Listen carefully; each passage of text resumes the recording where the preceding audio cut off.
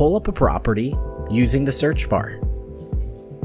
Type an address of your choice in the search bar. A property details page will come up, and if the property has failed or was sold, you can find this information under the MLS Details tab. Status date. This information is now displayed as a month and year. It lets you know when a property failed or was sold. Price.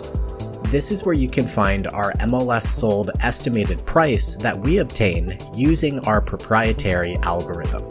Listing history. Under this heading, you can also find the date a listing failed or was sold, the listing amount for when the property failed, and the MLS sold estimated price. Click on the Comps tab. In the Comps section, you can run comps using public record data, MLS data, or both.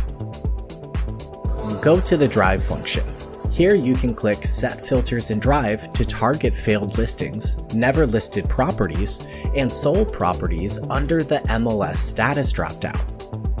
If you haven't already, sign up for a PropStream 7-day free trial to start browsing.